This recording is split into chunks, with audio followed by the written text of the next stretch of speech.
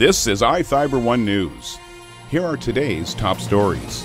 The Moses Lake School District is paying $22,000 to the city to get the school zone warning lights working again.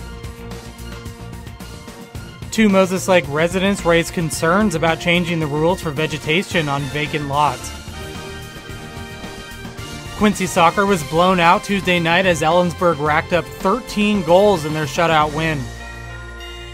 From the iFIBER 1 newsroom, this is iFIBER 1 News, and it starts now.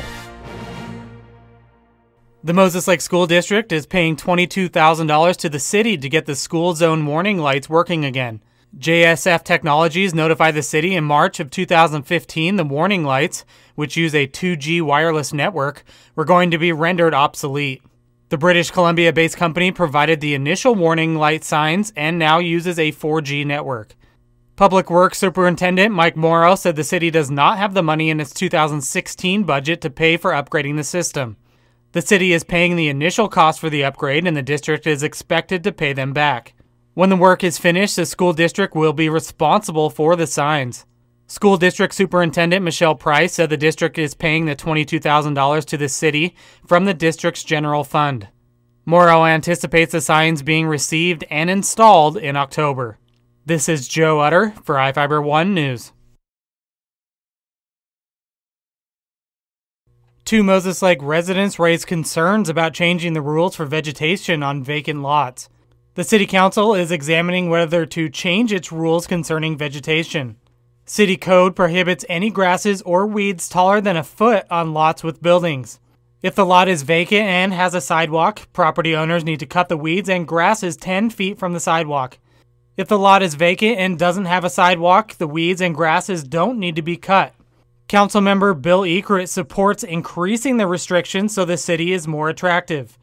Moses Lake resident Rod Davis told the council several areas in the city have problems with weeds, and he was concerned the city's code enforcement officer wasn't getting to enough places.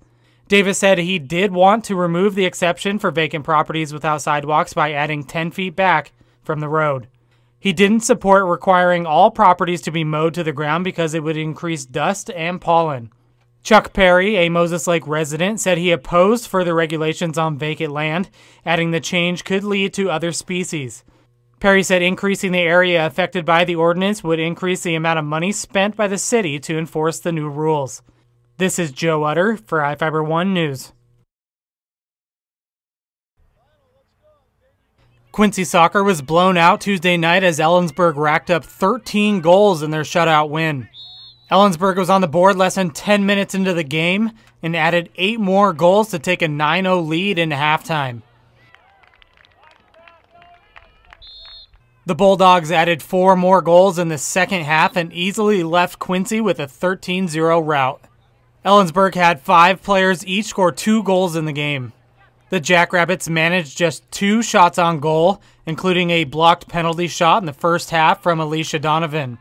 Quincy's record falls to 1-2 as the team heads to Grandview on Saturday for a 10 a.m. match. This is Joe Utter for iFIBER 1 Sports.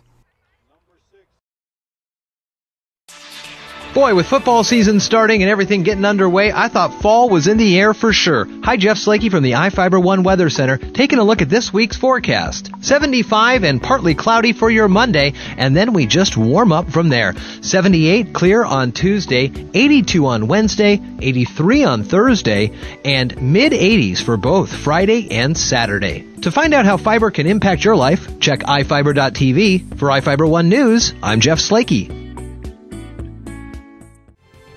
This is iFIBER 1 News. For more information on these stories and other news, visit us online at iFiber1.com or check us out on Facebook.